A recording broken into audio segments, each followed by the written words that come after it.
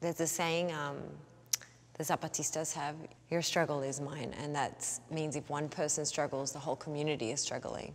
And that's how I felt walking through this exhibit, and this collection of art was like, look at us, you know, this is us.